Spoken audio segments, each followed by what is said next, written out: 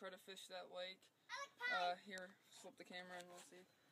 Okay, well here we are. We have just a few just crappie like this, crappie reels and rods like brim fishing, I guess.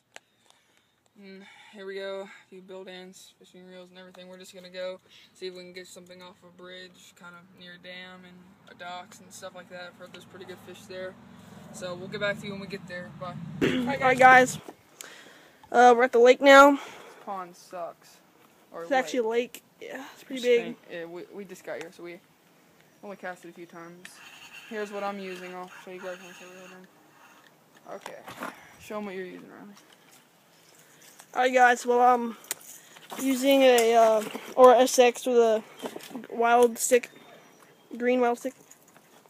I'm fishing with a Corrado 51E and this XP5. It's clear and it has a bunch of beads and metal. You see I kind of got the orange bill on it. It's pretty cool. It's not. You think it's a deep diver, but it really doesn't dive that deep. Oh, your rod dip high. Well, I think these are some beds down here, so I'm using a centipede to get right over them.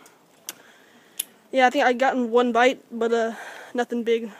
So we'll get back to you if you get anything. All right, guys, here we are. We kind of gave up fishing for bass, so we went for some brim, sunfish. So right, yeah. We'll see you later. Bye.